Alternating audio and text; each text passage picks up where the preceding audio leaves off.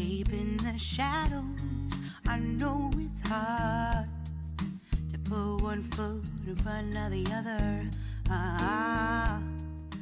Hi everyone, welcome back to my YouTube channel. My name is CeeChronicles and I go by that name across all my social media platforms. So do check out my Instagram, TikTok, and my second channel, CeeChronicles Unscripted. Now on this particular channel, I focus on Middle Eastern fragrances. And if you like that style of fragrances, which is mostly clones, please do remember to subscribe and join the family. Now if you're returning, thank you so much for the continued support. Now welcome to today's video, guys. I have gotten my hands on a Stag. Okay, this particular one, and this one is for Quatre, all right. Now it comes in this beautiful orange box, dramatic presentation, and the North Stage presentation, as I noticed, are on fire, right? These are the ones that I think Paris Corner is putting a lot of work in, and these are the ones I think are drawing inspirations from some of the complex or some of the more pricey fragrances on the market. Now this is a close-up of the bottle, guys, so it's gonna immediately remind you of orange and all the nice stuff. I'm gonna spray it on my arm here because I've been doing reviews back to back, so this is the part that is left that I can actually spray this fragrance on. Now that was a general spray, guys, because I do like the DNA of this fragrance. Opens up with a complex mix of citruses. There is an evident mandarin orange in here, also goes on to list Sicilian orange. Not that they listed theirs, but because it draws this inspiration, guys, from Louis Vuitton's Afternoon Swim, there is an inclusion of that Sicilian orange in that particular fragrance. And because I have smelled Afternoon Swim, and this one is at par, I'm going to go by the mental shortcut that the notes are going to be at par. It also has a bergamot, so there is a sweet built up of citruses and a little bit of a bitterness there, which is something that you will get from bergamot or the actual rind of the citrus. There could also be an inclusion of tangerine in here, but it doesn't list that. But it just is, you know, a fragrance that transports me to sweet citruses with a little bit of a bitter tone. And then in the middle of this fragrance is going to have the inclusion of the ginger. And what a perfect combo, because what the ginger simply does is it adds a fizziness to the citruses. It adds a sparkling or an effervescent feel to this citruses. So you are to expect a spicy, fizzy, sweet, citrusy fragrance. Unfortunately, because it's citrus, for some it's not going to excite them that much because it's linear. It's citruses and spices, citruses and a fizziness, citruses and a gingerness. That is what to expect in here. There is a note of ambergris, but it's not doing the most in this fragrance. There's also something in here that comes off as salty. So for the mental shortcut, this is going to be a citrus that transports you to a body of water. This is going to be a citrus fragrance that transports you to summer days. This is going to be a citrus fragrance that transports you to a seaside setting, that sort of thing. The saltiness doesn't turn to marini, but it does have like a salty tone to this you know, fragrance. What I like about it is you can see the work that went in here. What I also like about it is at par with what it's cloning, because side by side I did test them, and I also have Afternoon Swim in oil concentration, and I know that you know, that particular fragrance doesn't come in oil concentration, but I'm just saying I do have that. And the actual thing, when I went to Louis Vuitton, not because I had bought this, the actual thing, because when I got my oil, I had to test the actual thing before, you know, I actually pressed pay on the oil, because I fell in love with the actual thing, but I couldn't afford the actual thing. So I added the oil, and when the oil turned up, it was so, you know, similar to this, as, you know, it was similar to the original. And that is exactly what Paris Corner's interpretation is. It does not stray from that Afternoon Swim by Louis Vuitton. So if you're one person who's on a budget, or you're looking at saving your coins, I would say, guys, if you can get your hands on this one, it's definitely going to be value for money. And I know some of you have been complaining by the fact about the fact that Paris Corners are expensive, especially in the US.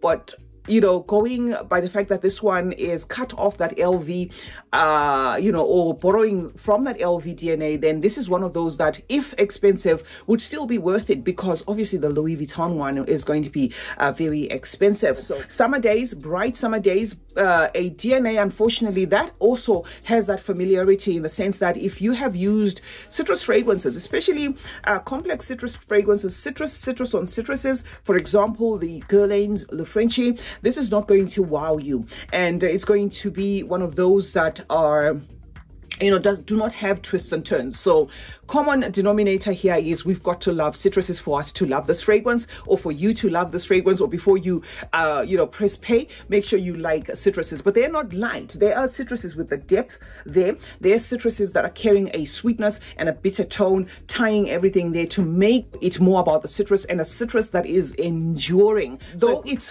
one of my favorites, I'm just going to say, unfortunately, it does have that likeness to some of the fragrances that I already have. So that's going to be the con. Gender, this is gender neutral. Men, women can wear this and enjoy it equally. It's not a fragrance that draws, you know, closer to this, or aligns closer to a masculine DNA, or aligns closer to a feminine DNA, unless you're the sort of person that you know, that just has that mental shortcut that when a fragrance is done in this fresh, summery, I'm not going to say cologne, fresh, summery, citric nature, gym-like, then it aligns with masculine scents. But for now, all I can say is this is a gender-neutral fragrance. It's easy. It's easy on the nose. Even a youngster can wear this. Even somebody who's older can wear this. So I'm not going to put an age cap on, you know, not stage 4 or Quatre. Very nice name that they thought to put on this. They have a green one that I do not currently have. Well, not just a green one. I think they have 3 more after this, and I've been slow to catch up, guys, mostly because I'm trying to avoid redundancy. You know how Middle Eastern fragrances, or Middle Eastern fragrance companies, have been on the roll there, so I'm trying to avoid redundancy. But why I am gravitating more towards Paris Corner is it does seem as though Paris Corner have done a little bit of research there in making sure that they bring us DNAs that haven't been washed up, you know. And by DNAs that haven't been washed up, I'm talking about DNAs that haven't been done a gazillion times.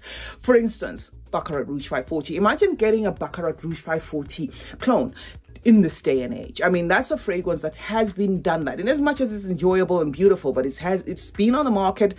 People it's now very one of those that has so many versions on the market, whereas it does look like Paris Corner is cloning not only just the new releases, they're trying to get it right when it comes to timing. They're also trying to get it right when it comes to picking on the DNAs that are not washed up. So definite recommendation there. If you love your citruses piercing there, you are going to enjoy this. But do remember, it also has a sweet roundup to it. So it's not going to be just sour, sweet citruses. Just imagine yourself smelling an orange, the rind of an orange, the tangerine, that sweetness, and a little bit of a bitter tone there coming from what you would smell from the actual bergamot, and then a touch of ginger to add a spiciness, a fizziness, and then concentrate that for longevity, and then you have yourself this fragrance. Lasting power does not disappoint for a summer themed fragrance. I get a fragrance that holds up for at least 6-7 hours on of course generous sprays of about 10, 12, 15 sprays, you know, so it's going to hold up. A fragrance that you actually may not need to reapply, which is remarkable for a fragrance that is built around citruses. I'm not going to call it beastly, but it does have longevity, considering that it is a citrusy, fresh toned fragrance. C Chronicles is my name. Thank you so much for joining me today. Let's meet in the comment section, guys, where we'll obviously discuss more about fragrances. Let me know your thoughts on the Paris Corners. Let me know your thoughts on this one if you have it. Is it a fragrance that you think is worth the coins? Is it a fragrance that you think was worth cloning? I would just love to interact with you in the comment section. Remember to turn on post notifications as well. That way you get to be notified anytime I upload a video. Like and share this one, and remember as well that smelling good is a form of good manners. Cheers.